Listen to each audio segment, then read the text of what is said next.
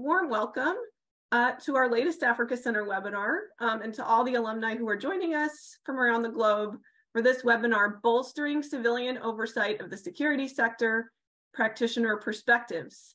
I am Dr. Catherine Lena Kelly. I'm the Associate Dean and the Professor of Justice and Rule of Law here at the Africa Center for Strategic Studies.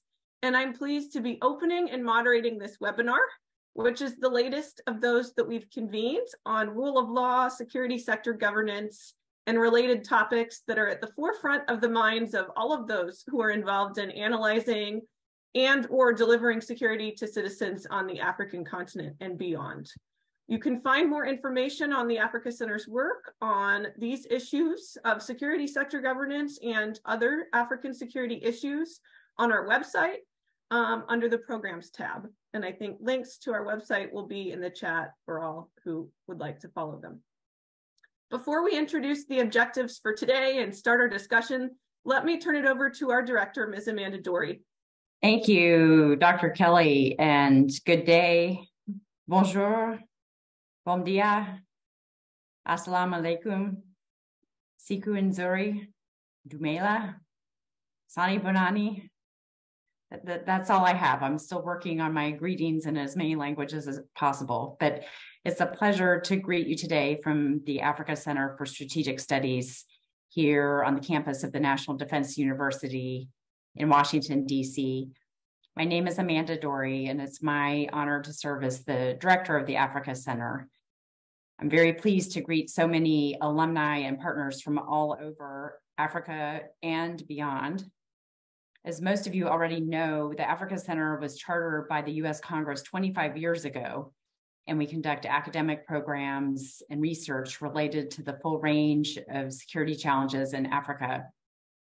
The vision that we're working towards is security for all Africans, championed by effective institutions that are accountable to all of their citizens. And our topic today has generated a tremendous amount of enthusiasm.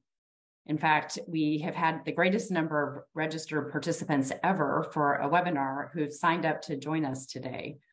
So clearly, issues related to governance of the security sector are not only timeless in their importance, but concerns about civil-military relations, roles, and responsibilities are acute in the current moment, where insecurity is mounting in every region of the globe.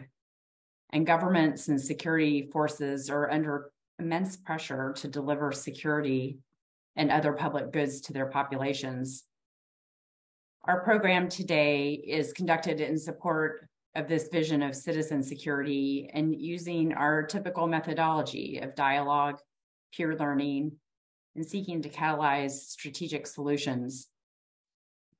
Based on the strong interest in today's topic, we're trying something new today.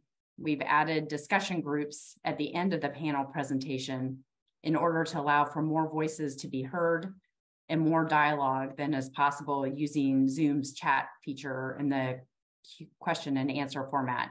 So we hope many of you will want and be able to stay for that. Before I turn you back over to Dr. Kat Kelly, just to remind again, our website continues to publish the latest research at www.africacenter.org. Two recent publications may be of particular interest given today's topic. One is by the Commandant of Malawi's Defense College, Brigadier General and Professor Dan Kowali, who has written a piece on oversight and accountability to improve security sector governance. And a second one is a shorter infographic that was authored by Africa Center looking at term limit evasions and coups in Africa as two sides of the same coin. And this was released earlier this week. So finally, before turning it back over to mention, we also this week launched a newsletter for Africa Center alumni in 3 languages and would love to hear your feedback on it and any updates that you would care to share with us. So with that, let me welcome you again and turn it back over to Dr. Kelly to proceed. Thank you. Thank you so much, Amanda. So today, to kick off this webinar, we had several objectives to propose, and we hope in terms of the illustrious speakers we have, we will achieve some of these objectives first through the moderated discussion and the Q&A over Zoom, but then, as the director said, also in the open discussion sessions that will follow in single language groups. So the objectives today, we hope the webinar will help us as a group discuss the strengths and weaknesses of security sector oversight institutions, everything from police oversight boards and parliamentary committees to independent commissions to counter corruption or protect human rights. We hope to analyze some of the opportunities and threats that security sector oversight institutions and the leaders who are implementing the oversight process have encountered in different African country contexts, as well as strategic ways to respond. And we, of course, through this event, hope to continue to provide a forum for African experts to share knowledge and experiences on the importance of rule of law for senior and emerging leaders who are involved in these oversight processes. All right, to begin the webinar, let me ask our panelists to turn on their cameras, and I will introduce our lineup of speakers today. We're so lucky to have with us.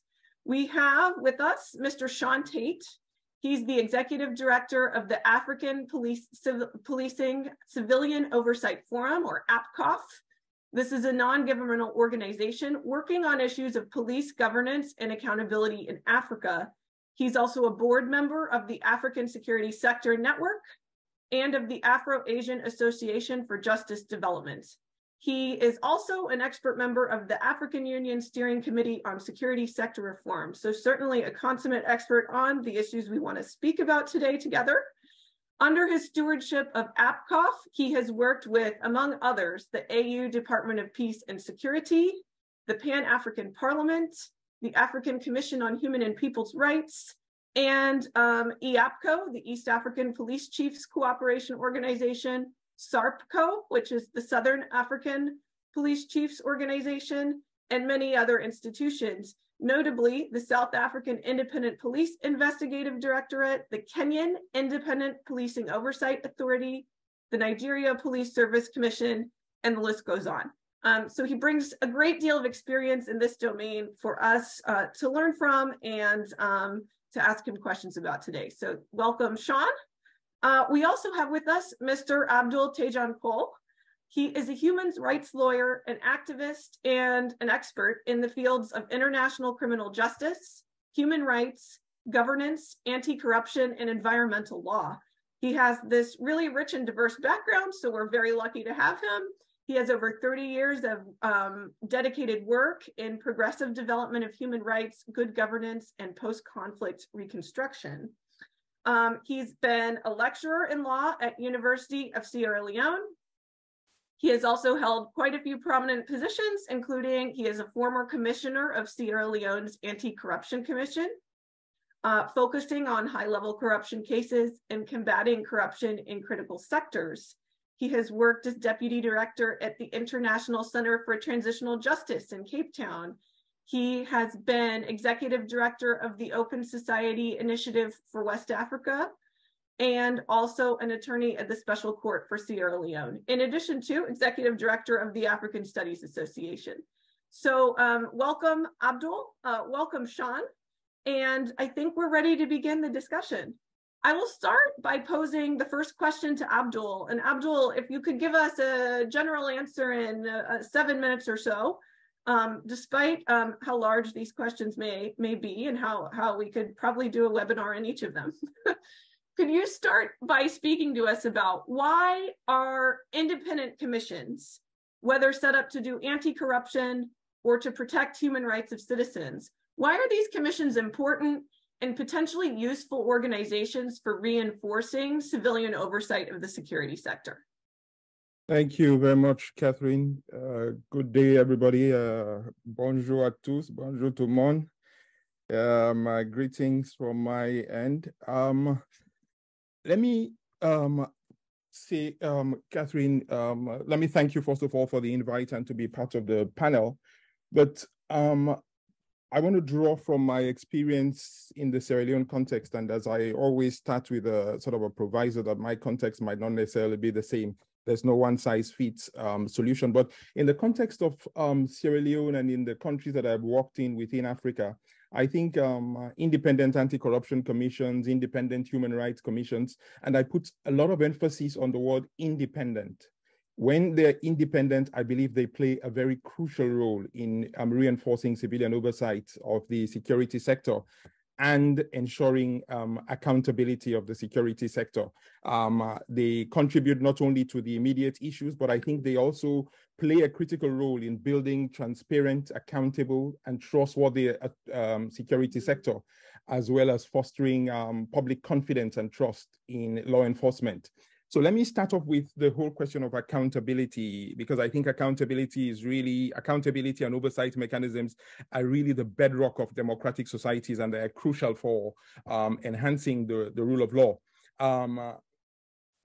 Nobody is above the law, and nobody should be above the law. The police, the army, the police needs to be policed, and the army itself needs to be policed. So they need to be made accountable to the communities and the people they serve. There is the famous quote, I think, by the British historian Lord Acton about power tends to corrupt and absolute power corrupts absolutely. Here, what independent anti-corruption commissions, what independent human rights commissions seek to do is to hold accountable the security sector institutions to make sure that they account to the community, the people they serve, and the people that they work for. So I think by having independent institutions carry out this work, I think it's, first of all, brings credibility in the eyes of the public. I think the people see when these institutions are independent, the people trust them more. The people tend to rely more on them. And then, of course, there is a general sense of the famous blue wall of silence, that there's the spirit de corps between particularly within the police, for example, as an example. Let me use the police as an example. When they are investigating offenses, when they're investigating themselves, there is a tendency, or there's a belief, a perception out there in the public that they work together, or they protect each other, or they're looking at each other's back. And having independent institutions investigate them, or work with them, or engage them, I think that helps a lot in ensuring that the public sees that whatever is being done is credible, and whatever is being done is not affected by this wall of silence, by this perceived wall of silence. So when these institutions are independent, they have procedures that are also much more accessible to the public than many of these security sector institutions. People in our parts of the world tend to fear to engage security sector institutions directly. And so when it's being done by independent institutions, civilian-run institutions, they tend to be much more accessible to the people, and the people tend to want to engage them and feel that they can easily engage one of their own, as opposed to going directly to the security sector. I want to talk about a specific instance in my case during my time as Anti-Corruption Commission, and the work that I did with the Independent Police Complaints Board in Sierra Leone. The Independent Police Complaints Board is a civilian oversight body that was set up by law based on the Police Complaints Board regulations of 2013. And it had been there for quite a while, but it was sort of formalized and sort of set up formalized and set up in 2013 based on the regulations. But what this body does is provide civilian oversight. It helps build public trust in the police. And one of the key things that this body has done has been to sign MOUs with the Anti-Corruption Commission and with the Human Rights Commission. Not that because they're independent, but because they're linked to the police, and because they seem to have a close connection with the police, they've signed memorandums of association, memorandums of understanding with the ACC and the Human Rights Commission, so that whenever they have cases of corruption, they do not do the investigation themselves. They tend to refer those investigations to the independent Anti-Corruption Commission or the independent Human Rights Commission, so that they can do the investigation. And this has worked wonders. In fact, even when they do investigations themselves, they do bring in people from the Anti-Corruption Commission when it pertains to corruption cases, or in the Human Rights Commission when it pertains to human rights cases. This has helped in a very significant way, in my view, to strengthen the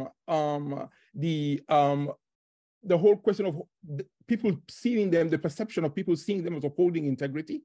It has helped provide independent oversight of the institutions. It has helped them investigate and be much more seen, the perception again from the public as being seen as independent of the police, being independent of the government, being seen independent of the executive.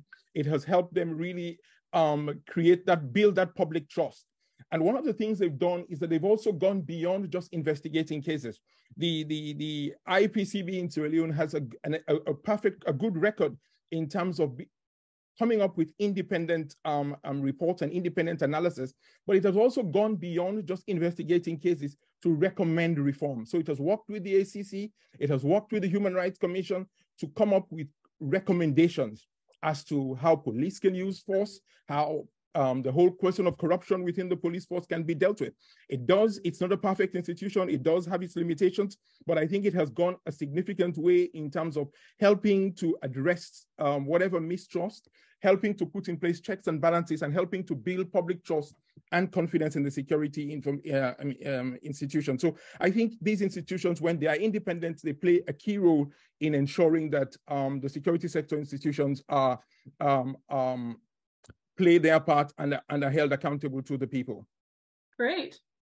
Thank you. Thank you so much already for a very illustrative example that seems to have quite a bit of useful, it seems to be quite a useful example, I think, for us to move forward with thinking about, though, as you point out, each context is different, so figuring out quite the right things to do across contexts will require people who are immersed in their own particular setting trying to address some of these issues. So speaking of a particular context, including what you started sharing, Abdul, let me pose a second question to you that's a bit more specific. So when you were the head of Sierra Leone's Anti-Corruption Commission from 2007 to 2010, could you talk a bit about what you learned about the unique opportunities as well as the constraints that leaders of oversight institutions may have if they're seeking to make an impact on citizens' security and justice outcomes or their trust in the state?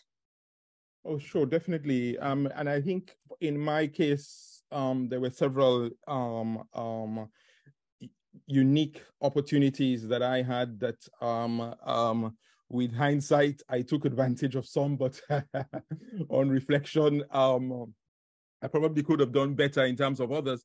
But one of the first things that, for me, one of the key opportunities was at the time that I took up office, the Anti-Corruption Commission had a very weak legislation. We had a very weak law. And the president then, who had just won an election, largely on a campaign based on an anti-corruption, to fight anti-corruption vigorously, was very keen and very eager to bring about change and to see change. So I realized that there was an opportunity to strengthen the anti-corruption law. The old Anti-Corruption Act had been passed largely not because, in my humble view, of a commitment to fight corruption, but more about ticking a box from a donor. And they wanted to get funding from a donor, particular donor. The donor insisted that they have an Anti-Corruption Act. They passed a law which was very weak, very wishy-washy in my view. And I saw an opportunity here to push for a stronger and a tougher piece of legislation, because in the past, the Anti-Corruption Commission had constantly made reference to the fact that its law was weak. And the public civil society had also criticized the commission for being unable to take certain actions because it didn't have the necessary legislative mandate. So I saw an opportunity to bring about a change in the law. And so I took advantage of it. So I think I joked when we last met in Banjul that when politicians are new in office, it's the best time to take advantage of it. It's the best time to move, because the longer they stay in office, the more difficult it is to bring about certain changes. So within the first 6 months of President Koroma's tenure and my tenure in the ACC, we worked very vigorously. We built on a platform which was already there because there was already some conversation within the commission about changing the law. So we built on that platform and we moved very speedily to draft and to submit to the executive and to lobby Parliament to pass a very strong anti-corruption act, the Anti-Corruption Act of 2008, which I honestly believe is a very, very strong and one of the strongest laws we have within the continent. It was a law that we didn't sort of cut and paste from other jurisdictions, but we looked at our own specific circumstances and our own specific situations in Sierra Leone. And one of the key aspects of that law and the amendment that was done to the Constitution subsequently was to transfer prosecutorial power from the Office of the Attorney General and the Minister of Justice to the Commission of the Anti-Corruption Commission. The Attorney General and Minister of Justice in Sierra Leone is a member of the executive. He sits within cabinet, and there was a perception then that the Attorney General and Minister of Justice sided and favored his own colleagues and did not was not independent in terms of prosecution. There were cases which the Anti-Corruption Commission said it forwarded to the Attorney General and Minister of Justice that were not prosecuted. And so we felt that it was really important to give the commission itself prosecutorial powers. And so one of the key changes we made with the new law, and with the support of the president, a new president who I said was still committed to his manifesto and committed to his mandate, was to transfer prosecutorial powers to the commission. And that helped significantly, at least during my tenure, during the time I was there, because we were not only able to prosecute some more senior ministers of government, but we were able to do so speedily. And we were able to even change our approach in terms of how we investigated and prosecuted cases. But in addition to the giving prosecutorial powers, we also included tougher sentences, tougher penalties. Instead of having minimum fines, instead of having maximum fines, which was in the old law, we had minimum fines in the old law. And although we did not, because it was unconstitutional under our laws to push for mandatory imprisonment, but yet still imposing minimum sentences at least helped make sure that the penalties which were imposed by the courts were much harsher and more challenging. In addition to all of this, we also increased the number of offenses. We added a number of new offenses in the law, offenses like conflict of interest, offenses like dealing with procurement were also added to the law, because in Sierra Leone, we've conducted research and data shows that about 70% of our corruption occurs around the procurement processes. So we added a number of key and strong offenses around the whole question of procuring institutions. So I think for me, this was a huge opportunity and which we took in terms of changing the legislative and the policy framework within the country. The second opportunity we had was also in terms of building collaborative partnerships. I've already talked about the independent police complaints board in Sierra Leone, but there were so many other institutions. We formed what we called a National Anti-Corruption Commission Steering Committee, because we realized that oversight institutions cannot and should not operate in silos.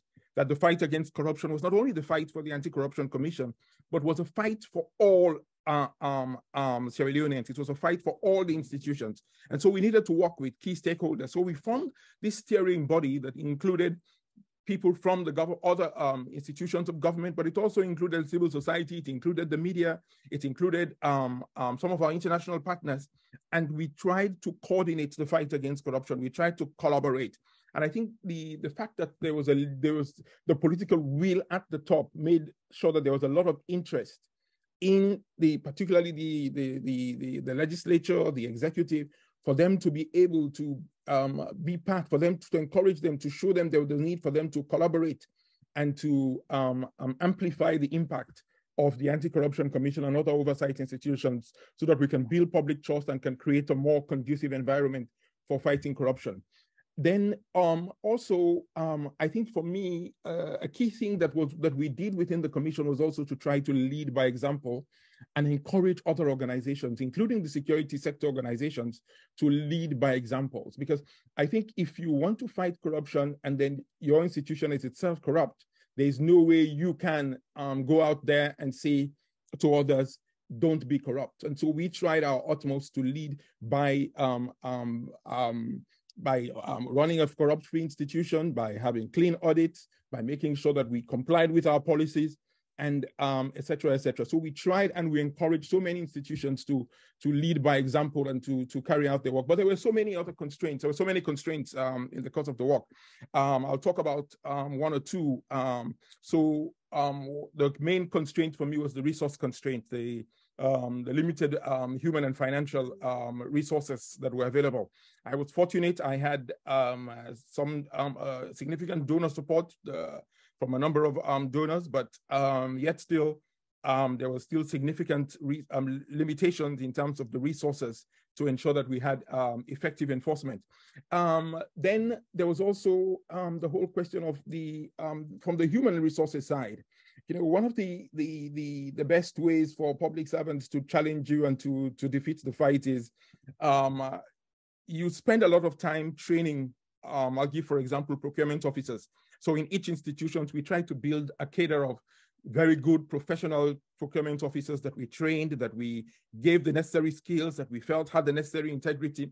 But it wasn't within our control to place procurement officers within the various ministries. That was under the control of the Public Service Commission or the HRMO, the Human Resources Management Office.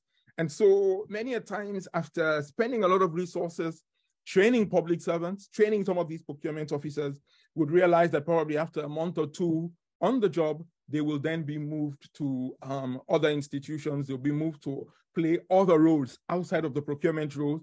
And then somebody else will be brought in who has basically no experience, no probably even somebody with some ethical background, and so some ethical questions to their background. And so it was a bit of a challenge as we tried to sort of build a cadre across the public service of very strong fighters of the fight against corruption.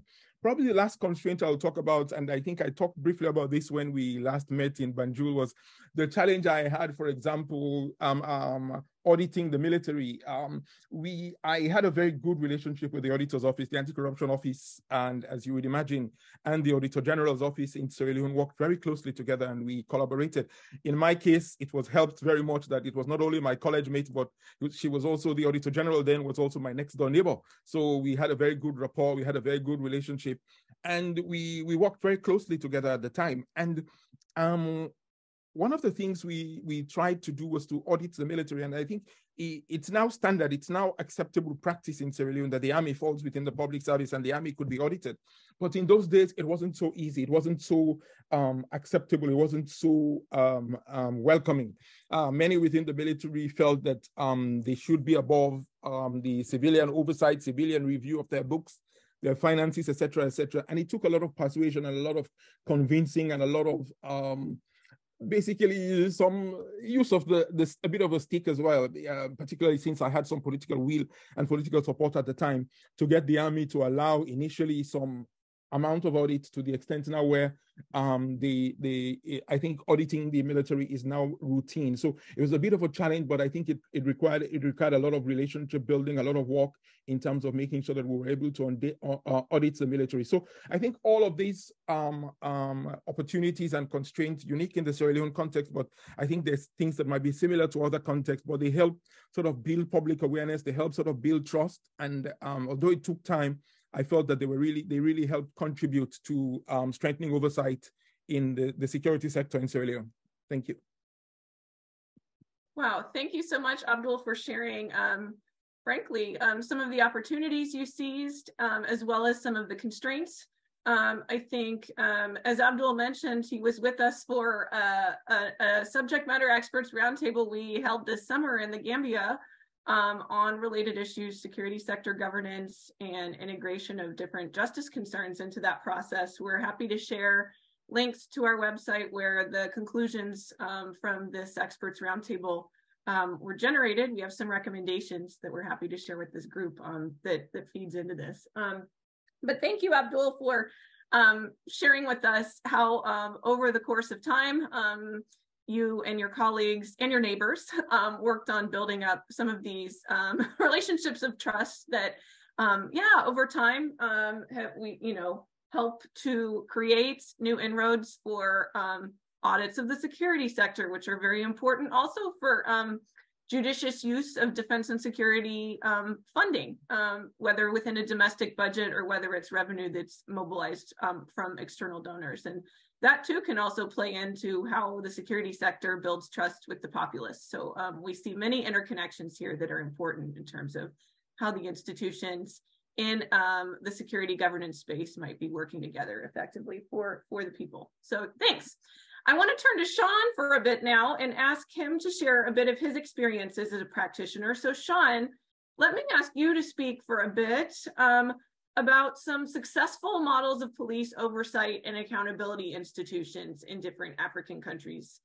What have been some successful models of this that have helped to build popular trust in state institutions and provide that security to citizens? I know we've discussed in the past Kenyan, South African, Nigerian models, but could you talk to us about some of those models that are worthy of some comparative discussion here for 7 or 8 minutes? Okay. Thank you, Catherine, for the invitation, and greetings to everyone on the webinar. It's a difficult question, both in terms of the word model and in terms of the word success. Model in the sense that in a democracy, civilian security institutions and agencies are accountable at multiple levels to multiple entities. And that's the nature of democracy, and it's appropriate that it is so. So, you know, the media is going to be asking questions. The Auditor General, as Abdul mentioned, is going to be asking questions. Parliament is going to be asking questions as well. So model really, for me, is the ability of those multiple audiences to be present and to engage, and the extent to which they're strong and robust. Do we have an independent media? Do we have a strong civil society? And then do we have these independent civilian oversight institutions like an Auditor General, like a Parliament, and like specific police civilian oversight institutions? The other difficult part of the question is success, because a lot of the institutions measure their performance based on outputs. How many cases we receive, how many cases we've resolved, how many prosecutions have been successful. But it doesn't talk to issues around impact. And for me, there is that relationship between success and impact. I mean, are you achieving the impacts that you want to see through the democratization of your security institutions? Are they becoming more responsive to the needs of people? Are they more rights compliant? Are they working under rule of law? Are we starting to see those changes and shifts happen? Now, there have been several attempts to try and get to grips with impact. And there's a lot of work still to be done there. It's not easy. So some people look at success and impact in terms of the strength of the institution. And again, this was mentioned before by Abdul. How independent is it? And I've seen other comments on the chat. Independence being a key criteria, resourcing, capacity being a key criteria. So institutionally, there's been an effort to look at how strong the entity is and understand that in terms of how successful it is. But then, as I said, there are others. I mean, is it impacting on the behavior change? Are we seeing shifts in the behavior change? There have been other attempts to try and look at success as in terms of accessibility. How accessible is it? Is it easy to make a complaint? Is it easy to engage with that entity? Is it easy to be able to receive response from that entity? And then I think another key success area in terms of impact is how strongly the whole notion of democratic oversight is accepted by the security institutions. And again, that was the example that Abdul mentioned with regard to the audit and the role of the Auditor General. Is that level of accountability being accepted by our institutions? So if we roll back a little bit and then just focus in on some of the entities that have primary responsibility for police oversight on the continent. And you mentioned the Independent Investigative Directorate here in South Africa, the Independent Policing Oversight Authority in Kenya, the Nigerian Police Service Commission. I think one thing is that government, and again, I allude to the comments made by Abdul, government doesn't walk willingly into strengthening and building civilian police oversight. They really are dragged into it.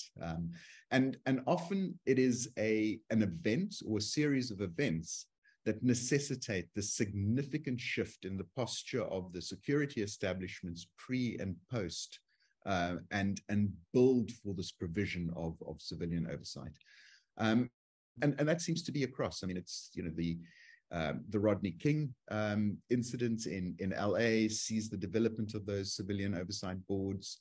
And in Africa, I mean, we have the same. So post-apartheid South Africa sees a whole reshift in thinking of security in the service of people and democratic control and oversight over the security establishment, and the birth and the genesis of an entity that will eventually become the Independent Investigative Directorate.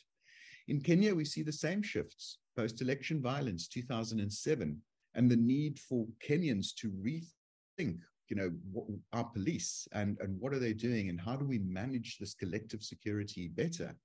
And we see seismic shifts in how policing is structured in Kenya, together with the inclusion of IPOA, and in Nigeria as well, post kind of military dictatorship and the democratization, the police service commissions coming in.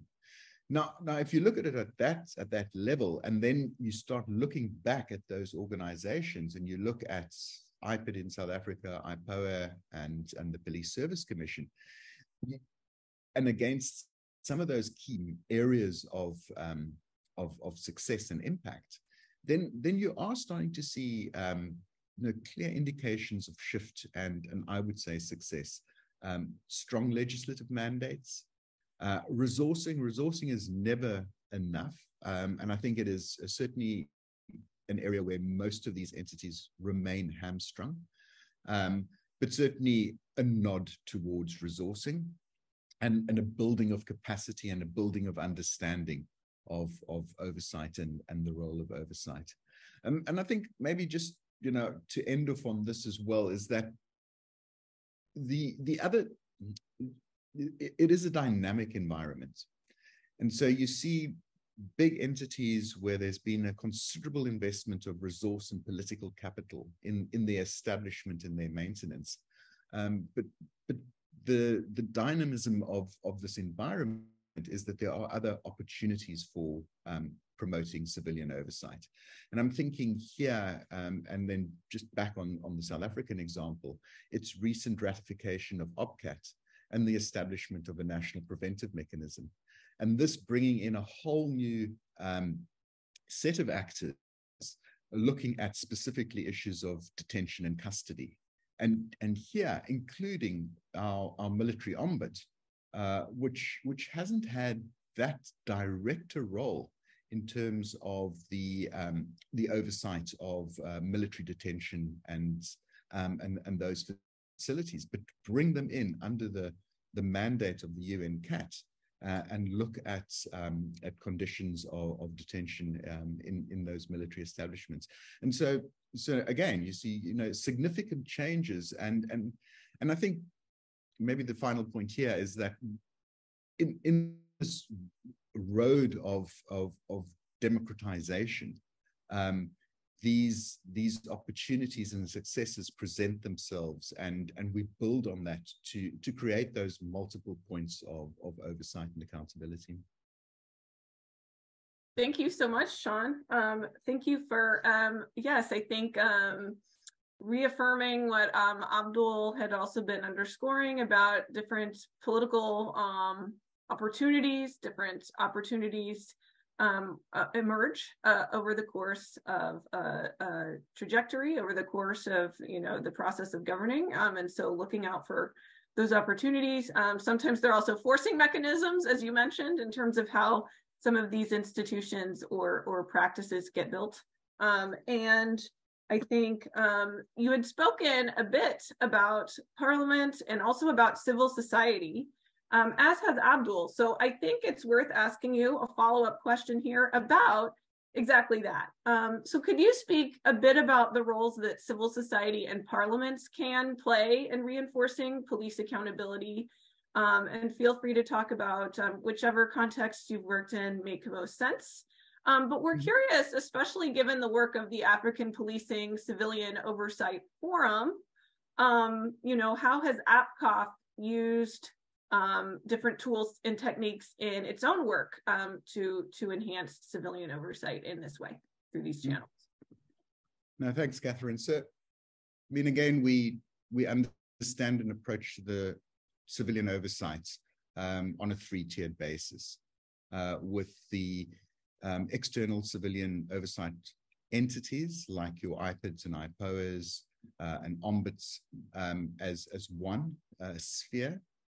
Obviously, the internal mechanisms, the internal affairs units, disciplinary procedures and boards within the entities, and then very critically, civil society as an integral third party to this tripod. And certainly, that tripod is indicative of a robust system of oversight. If one of the legs are missing, it is unstable. And so you need to see civil society as a critical leg to that robust system of oversight. And their role is multiple because they are so diverse as well. But I think key for me is that one is that this is where your complaints and issues are generated. So it is the mechanism that feeds the work and activity of the civilian oversight entity. And secondly, it is also the mechanism that is able to relay the successes of that entity back into the community and be able to then affirm and confirm the changes and the impacts that it's having and the way in which democracy and a consequence for behavior is being managed. And this is absolutely critical. Otherwise, how do you get the word out? How do you get people to know that you are achieving and you are busy building democracy? So those roles of civil society are just built into the whole system of oversight. And then they also, in the broadest sense of civil society, this is the key space of sustainability, because you are going to get pushback on a number of these areas. This mechanism is too expensive. Perhaps we can collapse it into something else. No, we don't have money this year. We're going to kind of cut down on your budget, or you're getting a little bit too close. So maybe we're going to kind of cut the wings somewhere. And there's always this kind of to and fro. But with a literate civil society on principles of democracy and the importance of oversight and accountability, this is the space where the entity is sustained. And this is the space where that entity is grown and supported and built up, so that when we look back over 10 years, we can look back on achievement. And without that ability of civil society to champion the cause, you're not going to be able to achieve that. And then obviously there are kind of clear roles. So the ability of the various entities of civil society to bring things to attention, the opportunities around whistleblowing, the research and the importance of evidence-based advocacy are all roles that civil society play and does play in being able to take the project forward.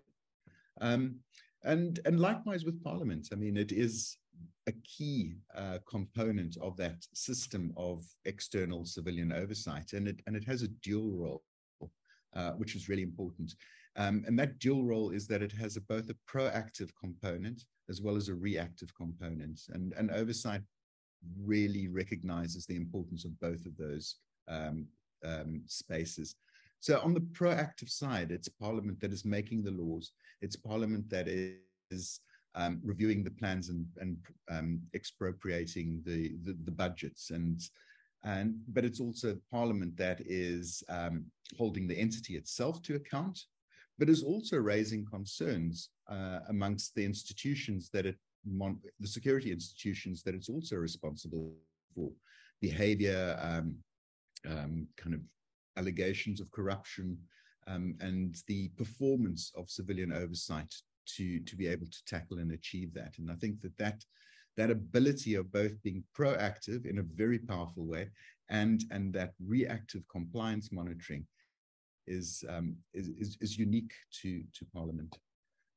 So, I mean, we're a small organization, and we've been working in three areas where we believe that we can, and across that broad environment of internal, external, and civilian. And this is around knowledge building, advocacy, and where we can, any technical assistance that we can provide. And we do it across all the spaces where we feel that there might be leverage, traction, sympathy for the democracy project and oversight. And it's been critical. So knowledge building, we've been running a very successful course on police oversight and accountability with the University of Pretoria, which your alumni are welcome to as well, if I could do a bit of advertising. And but certainly knowledge building is a key component. And what we've been able to do is, because we're also on the coalface of the development of these institutions and the issues and the research around them, we are able to bring new debate into this process on an ongoing basis. So that's been very useful.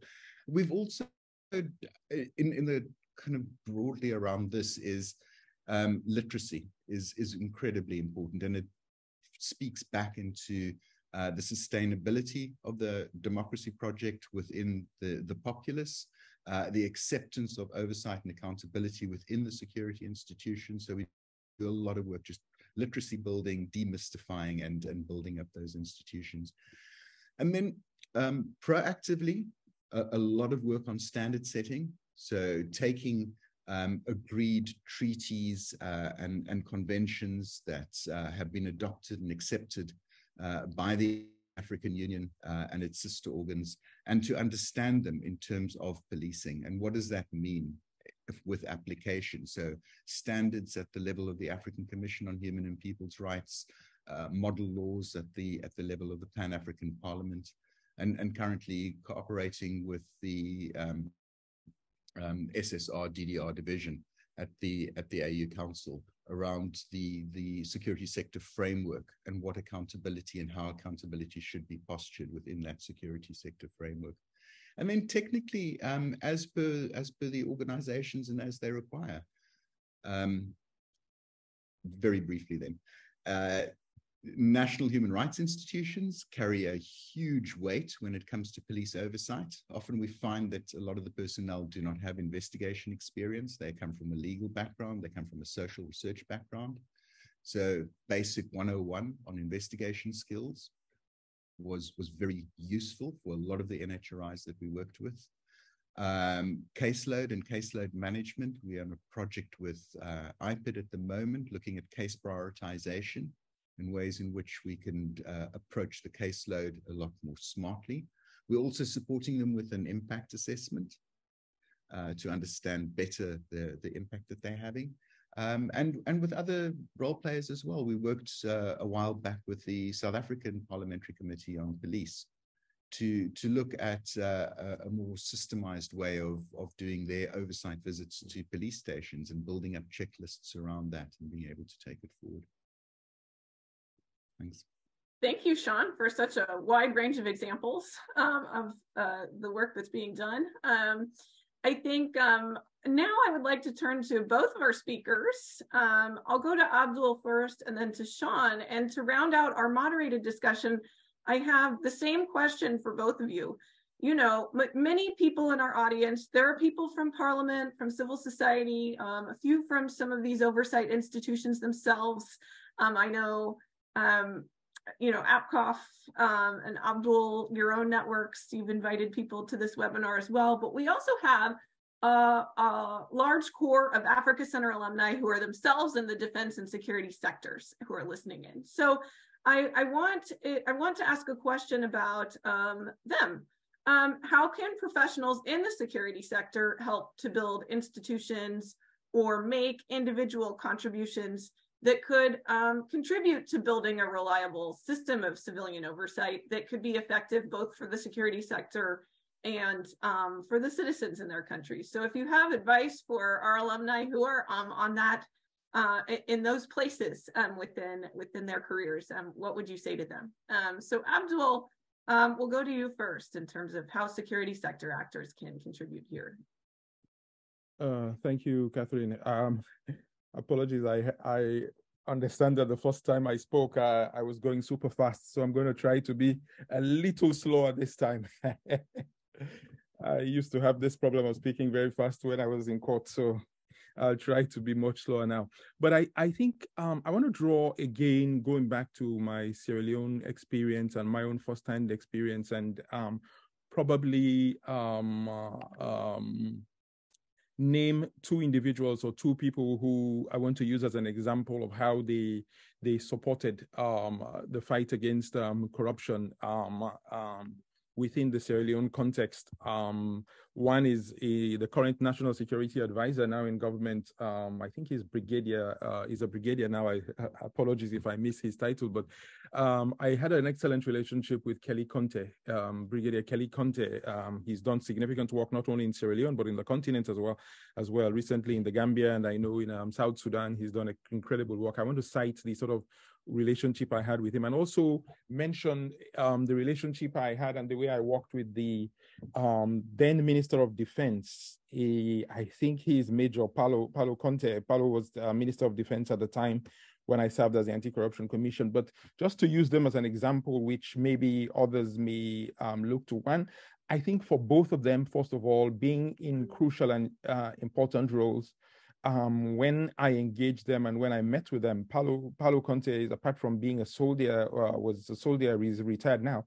Apart from being a soldier then, was also a lawyer. And so when I engaged both Paulo and Kelly separately then, I think the key thing I asked for and the key thing that they gave to me was, first of all, to embrace the fight against corruption. Both of them agreed and committed themselves to embrace the fight against corruption. So I think for leaders who are in the security sector, I think it is important that they remain committed, not just in terms of the rhetoric, but also with their action to support the fight against corruption and ensure that the institution is fully engaged in the fight against corruption. So with the defense minister, one of the first things he said to me when I met him was to say, can you make copies of the new anti-corruption laws for me?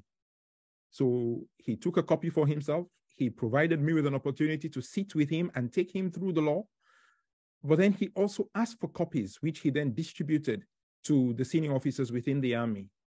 And in addition to that, working with Kelly Conte as well, we organized a number of trainings. So I was frequently at Wilberforce, the military barracks there, and the senior officers mess there, talking to the senior officers, talking to not just the senior, but the middle level officers as well, talking to them about the Anti-Corruption Act, talking to them about their role, helping to train them about the act and the law itself, what the law provides and what the law entails. So I think providing leadership, embracing the fight, supporting the fight. And in a few instances where I really, really commended both of them is that they not only left me with the senior officers, in some instances, they actually attended the trainings themselves to show their commitment, to show their support, and to show their engagement. So I felt that was really crucial, and that was really, really, really important. And that really helped me in terms of strengthening my hand in pushing the fight against corruption within the military at the time. So I think encouraging transparency within their ranks and ensuring that they, as I say, lead by example. They live by their example. So they tried. I mean, there was nobody more meticulous than the defense minister then in terms of following the procurement processes. He would read the procurement processes, and wherever he had doubts, he would send to the ACC and to the procurement body to send him somebody to help him, guide him through the process. So there was a sense that there was senior level support, senior level engagement, and senior level buying into the process. And I think that really helped push transparency. But then there's also the need, if you are in the security sector now and you're in any of these oversight bodies, I think it's really important that you encourage transparency across the board. So it's not just waiting until there are cases of corruption, but you'll be transparent in your publishing your budget, making public, particularly those aspects where there are no security concerns and there are no security issues. It's about being open and transparent. I think that for me is key, and that's important. But it's also supporting oversight institutions. It didn't happen with both Kelly and with Paulo Conte, but we had there was a unique minister of finance in Sierra Leone, a deputy minister of finance at the time. He later became a minister of finance, but who really supported the fight against corruption when I was present by regularly referring any suspicious cases he found or he saw within the system to the Anti-Corruption Commission for further investigation. Some people said he didn't want to pay, he didn't want to make payment, he was using it as a delay tactics, etc. But I was happy that somebody within government, somebody within a public sector institution was not waiting for us to go and find out or for us to go and dig for information, but was actually sending cases to us and say, you help me look into this, you help me investigate this, you help me inquire into this, and you help me ensure that what we're doing here is corrupt-free. So I felt that was really, really, really important, and that was really key. Also, I think, I think for many of the leaders who are present on the call, you can support oversight institutions by collaborating with them, by cooperating with them, by providing them with the necessary information, by supporting their inquiries, supporting their investigation, or supporting their preventative measures. I am a big fan of prevention. I don't mind investigating and prosecuting, as I'm sure if Sierra Leoneans on the call will tell you. I was bold enough to prosecute a number of sitting government ministers. But I think prevention is really key in the fight against corruption. And I think we can prevent corruption and not wait until the acts have been committed or been done before we prosecute and then start trying to recover the money. So there are lots of ways we can prevent corruption. So I'm a big fan of preventing corruption. And one of the key things that we did during the Anti-Corruption Commission in Sierra Leone, we didn't do it with the military or the police, were what we call system reviews, going into institutions and reviewing their systems to make sure that we identify potential areas of corruption and try to close those gaps. That's a key preventative measure for me. And that's a key area where I think if you're committed to the fight against corruption, you can support oversight bodies by welcoming them, embracing them, in fact, inviting them to come to the commission to take a look into your systems and advise you in terms of the reforms that you had.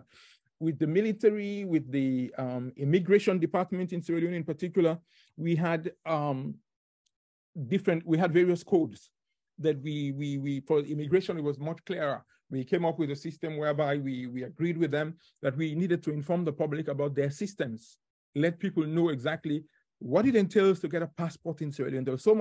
There's still so much corruption in acquiring a passport in Sierra Leone.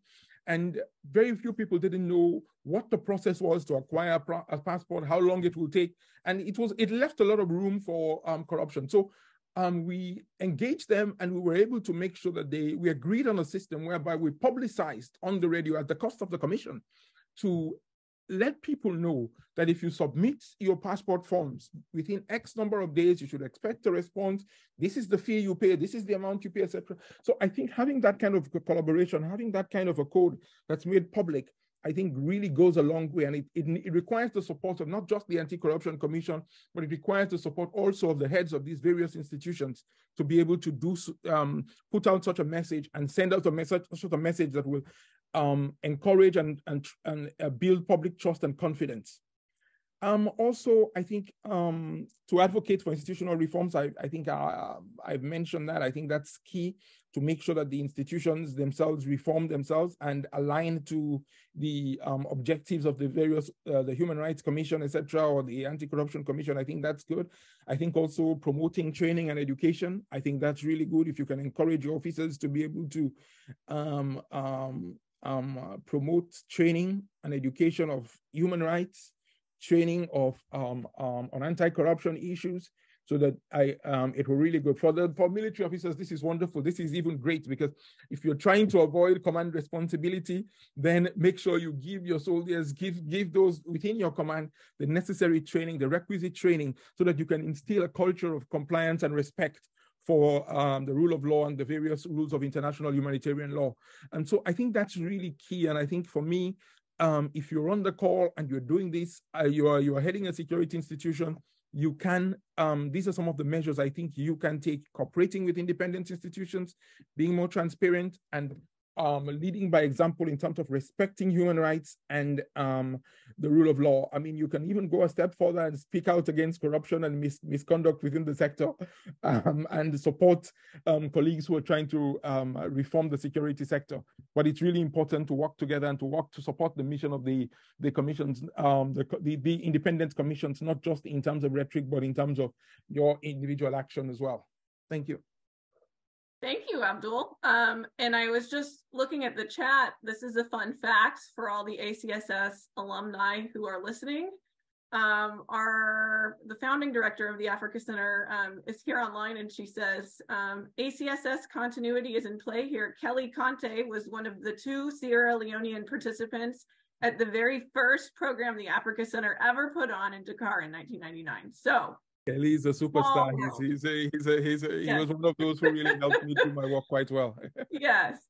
Okay, Sean, please take a few minutes to bring us home on your answer to this question. And then please, everybody, we will move into question and answer. So you should be typing in any questions you have for the speakers into the chat in whichever language you prefer. Sean, over to you. Yes, it's really where those professionals are located.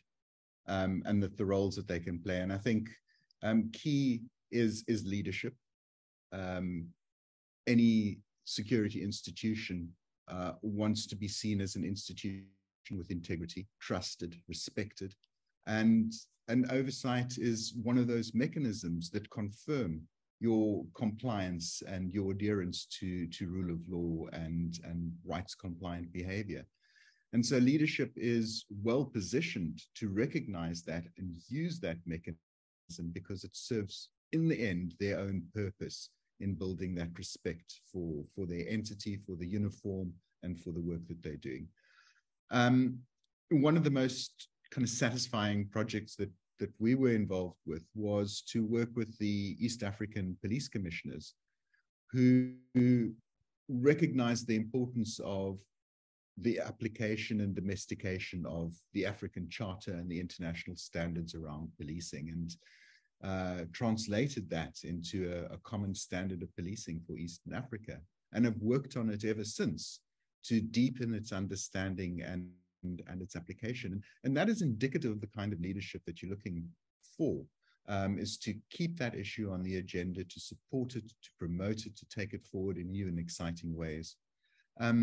I said, it depends on where the professionals are located, because it is a very dynamic and developing environment, which is, I guess, why I've been busy with it for so long, because it remains new and exciting. But the customer base for oversight, the people that use this, either victimized or felt rights have been violated, it's not a homogenous group of people. And we often blind to say we provide oversight to the people. But the way in which the people are able to access and use and appreciate those services is very different depending on where you are. And your own unique situations. So you might be LGBTIQ. A woman's experience is very different to a man's experience when it comes to accessing even the oversight and complaints mechanisms. And what we've been busy with recently is migrants and non-nationals, and their extent to access these services which should be available to them in the country and as services to a democracy. So for security professionals to understand and to know what works and what doesn't work and the challenges, and to be able to design and input into systems that are more responsive is an incredibly important contribution. And then generally to acknowledge and voice the support for democracy and the institutions of democracy. We, as I said, we were doing this impact assessment for IPID here in South Africa, and we've got some of the results in, and we're busy looking at some of those results. But one that has really struck me is, after dreading the thought of having a blanket antagonism and adversary by South African Police Service members towards the IPID, because this has been a survey of SAP's members on their experiences with civilian oversight. In fact, it's actually the opposite. There is a significant level of appreciation and acknowledgement and support for accountability and civilian oversight. And it's those members that actually need to stand up and say, no, this is right, it's proper, it's appropriate, it's what we need to professionalize our service. Thanks.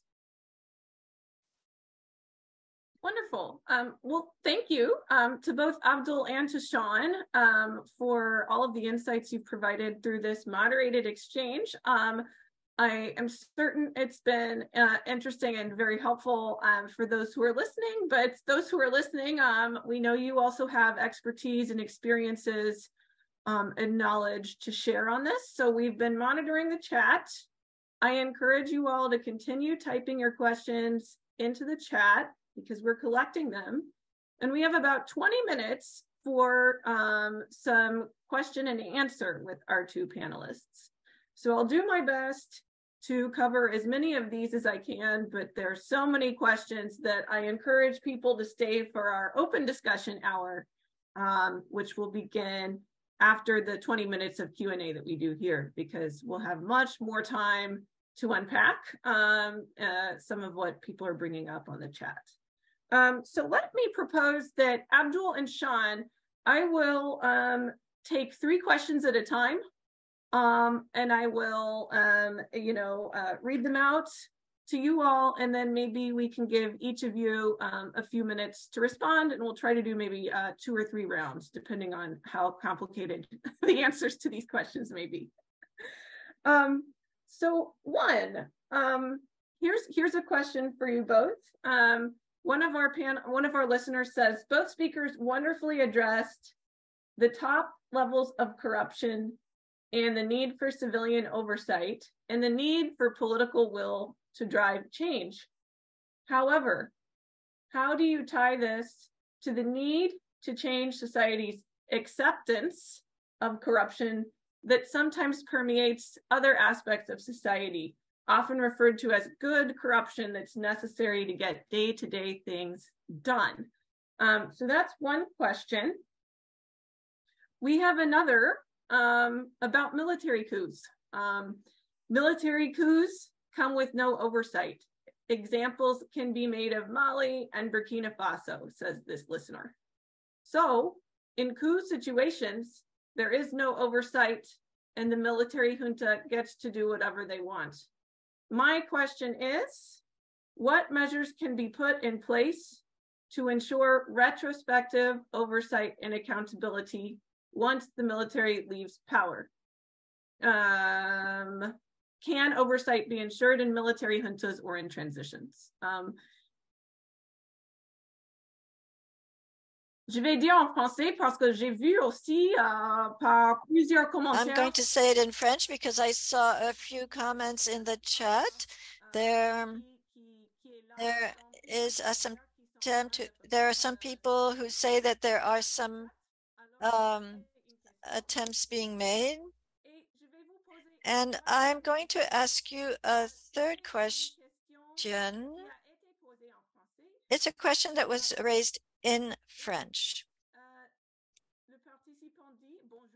The participant says, hello to all. How did you manage to convince the government to adopt the commission and the ability, the control to pursue infractors. So the policies, how did you create these policies within these institutions? So we'll stop there. We have 3 questions. One about corruption. Is there a good kind of corruption? What does one do with that in these discussions of oversight and accountability generally, of oversight and accountability of the security sector more specifically? That's the first question. I imagine, Abdul, you'll have some things to say about that.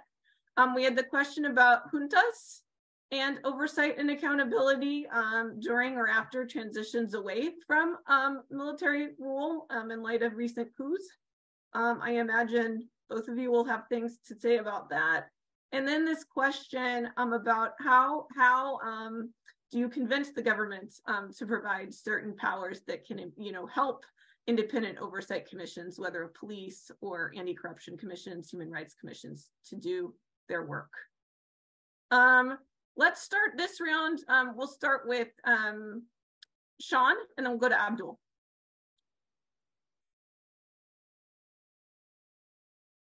Sorry, Mike. Corruption, very important not to conflate the two.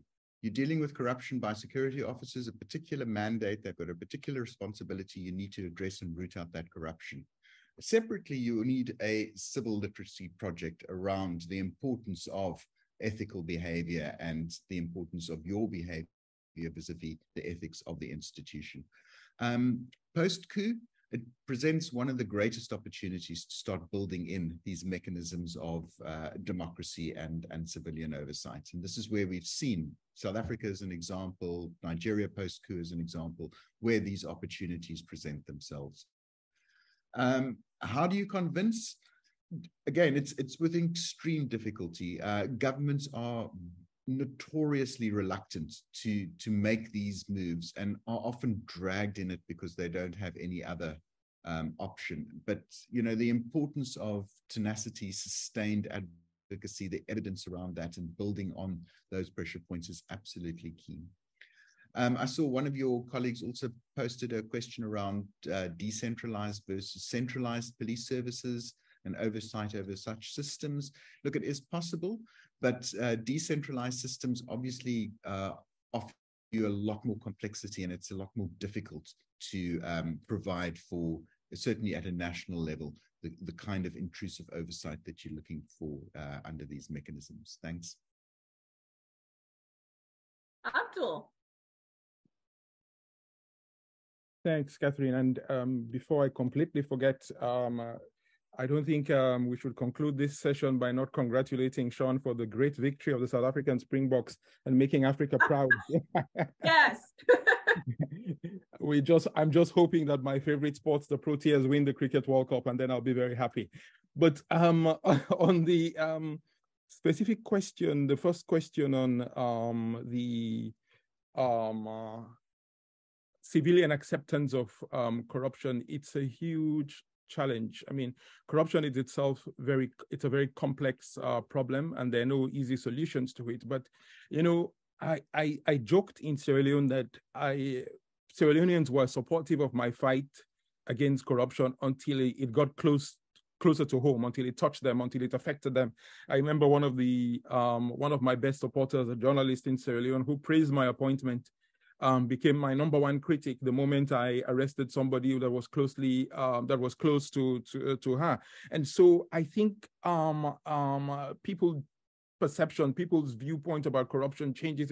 It changes depending on how you're fighting or who you touch. And Sierra Leone is such a small country, and it's such a small context that it's very easy for you to be criticized or for you to be seen as not doing the right thing, because if you're going closer to a family member or you're going closer to somebody within their community or somebody who supports them, they will always tend to see you as a rival. They always want the fight against corruption to be seen far away. I don't think there's anything as good corruption. And I think for me, corruption is negative. The senses I've engaged with and the senses that it has in Sierra Leone, and I think it's negative. And I think a key part that we need to do in institutions fighting corruption is really to educate the public. I think education and awareness is, in my view, really, really key in making sure that the public understands the consequences, the dangers of corruption. One of the things we did in the Sierra Leone context was to publish infographics. So because in just saying that corruption is harmful, I don't think a lot of people got the message. But when we started by saying that if the number of duty-free waivers that are giving at customs were not given, we would have been able to build 20 or 30 hospitals. Then I think such messages resonate with people. People begin to see the direct impact of the cost and the impact and the effect of the loss they're getting as a result of the fight against corruption. And beginning also to show people that the little gain they may get or profits they may make from corruption, the national loss is much higher and has greater consequence. I think that would probably send a message, and I think that's the kind of message. So I think it's really important that there's an overall cultural change, that there's efforts are made to really promote honesty and integrity within the society and to promote ethical behavior and stigmatize corruption. On the question about, I think I fully 100% agree with Sean that you don't get government willingly supporting this. You don't get government agreeing fully on this. President Koroma, when he appointed me to the Anti-Corruption Commission, I don't believe that it was sort of a willing effort. I think he realized that he had won on an anti-corruption mandate. I think he realized that he needed to do something about the fight against corruption. And I think at the time he wanted to do something about it. But it wasn't just a willingness. The criticism, the music, the populist viewpoint at the time was that there was a need to do something about it. And I think politicians will always listen to the public mood and will always tend to go and flow with the public mood. And I think that was the sense. That was what tied their hands at the time to say, okay, let's get somebody who can lead the fight against corruption. So I think we need to continue to drag them. We need to continue to push them. We need to continue to ensure that we get them to do the right thing, because it's not something they'll do willingly, and we have to continuously push them. Fully also agree again that post-transition, post-military coups, that's the time you need to really put in place to rebuild institutions. Institutional reforms is transitional justice, and the whole question of what happens post the military is not just about conducting truth commissions and about prosecuting people, but it's also about rebuilding those institutions. I think we've seen how, for example, in Kenya was able to successfully build its justice sector and create a judiciary that is still, by and large, in my opinion, standing the test of time and is being able to fight back and push against some of the excesses of the executive. So I think for me, really post-conflict, I think that's a really ideal time to ensure that some of these key institutions that led to the coup in the first place, some of these key institutions that gave the military the excuse to intervene in the first place, they are rebuilt, they're strengthened, they're put in place, and are made sure that they can deliver on the mandates that they're supposed to deliver on. Thank you. Thank you. We have time for another round. I'll pose the first question in French. There was a question from one of our Africa Center alumni. The question is, how do we do a control of our security forces fighting against terrorists and destabilizing forces in a country like Mali? How do we provide that kind of oversight? The second question that I see in our list here, someone from Nigeria, speaking from the Nigerian experience, where lack of synergy between various organs of the security architecture made it possible for insecurity to fester, they say, For example, the security forces are not sharing intelligence with the Army or the Navy or vice versa. So between different branches of the services, how can we bolster more positive relationships between those entities?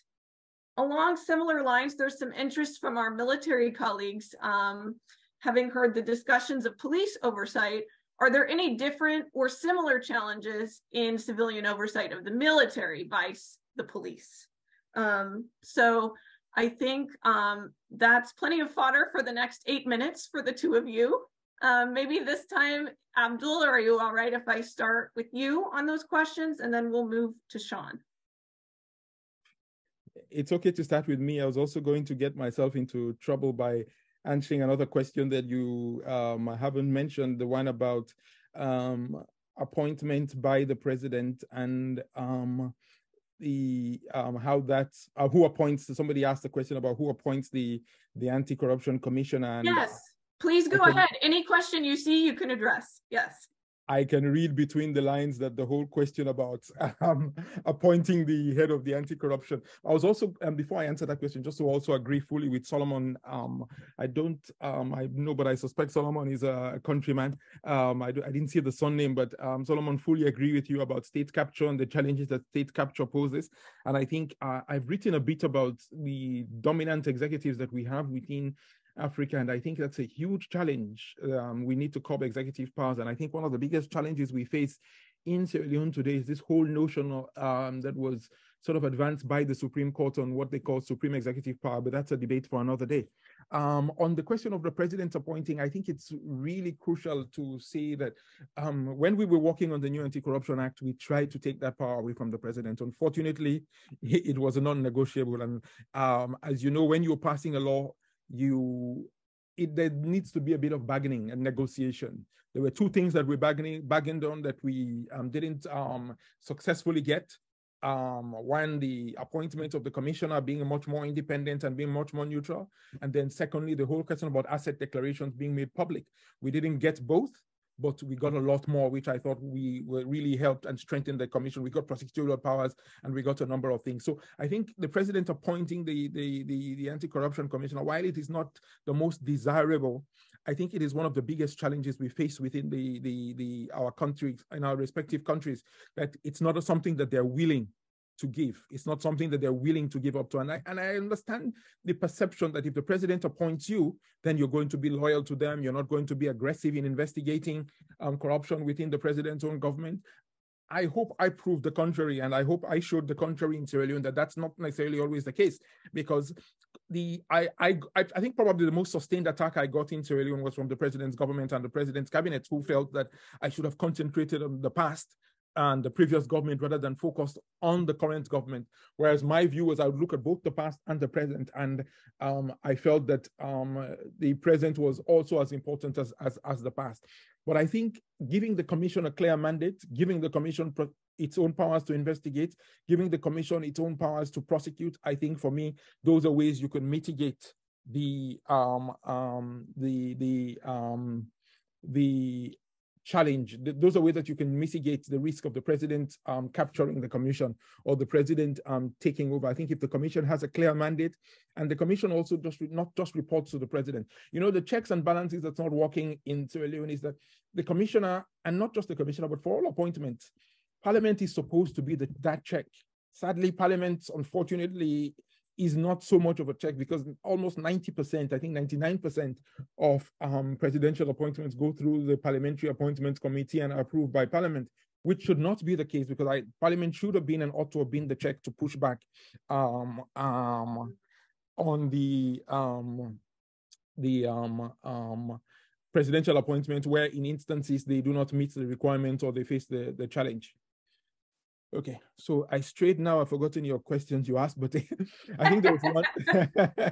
There was a question about Mali, Mali. The fight against terrorism. There was a question about how to improve information sharing for oversight across different branches of the armed forces, and are the challenges for police oversight different from the challenges to, I'll leave the last one to Sean for police and military oversight. But on the question of on an ongoing conflict, that is a very challenging task. When there's a conflict, to improve oversight in an ongoing conflict, I think that's really, really, really difficult, and that's really important, a challenging task to do in many instances. I recall during the war in Sierra Leone, there were lots of exceptions. There were lots of instances whereby the government or the security forces would rely on the national security defense, the national security, this has been done in the interest of national security action. And I think in the context of a war, many a times, militaries and governments will do so. But having said that, I think it's important to have very clear and transparent rules of engagement for security forces, even during conflict. I think particularly ensuring the compliance of human rights principles and international humanitarian law, I think these are key principles which need to be part of those rules of engagement, and which the soldiers need to know that these are non-negotiable. I mean, the setting up of the International Criminal Court and the fact that we're now very clear in terms of what can be amnestied and what cannot be amnestied, I think for me is very, should be messages which should be part of those rules of engagement, messages which should be spread to the military to say, even in the course of conflict, there are rules you have to abide by. There are rules you have to keep to. There are rules you have to comply with. And these rules are non-negotiable. If you violate them, there are consequences, and you will be held accountable for them, either in the ICC or in regional or national tribunals. I also think it's important during the, even during conflict, for civil society organizations to continue to work to promote accountability in the security sector. Part of my role when I was in the Sierra Leone and when I headed Campaign for Good Governance was to monitor the security forces during the conflict in Sierra Leone. And I wrote a piece about human rights atrocities committed by the Armed Forces Revolutionary Council, the AFRC, long years back, based on the monitoring work that I conducted and with CGG. And we did a lot of work bringing to public attention to the atrocities that were being committed. So I think civil society organizations can play a key role even during conflict to monitor, and you can also partner, because in our case in Sierra Leone, we didn't have the voice to reach the global level, and we partnered with the with Human Rights Watch then. I worked closely with Corinne Dufka in ensuring that those atrocities were brought to the international level in Human Rights Watch's report, so as to ensure that they gain global attention, and as a result, help sort of promote accountability within the sector during the conflict. So I think there are things you can still do even within the course of conflict. Thank you. Thank you. Sean, we'll give you the last word here on the Q&A before some final announcements for the open discussion. Okay, so just a couple things.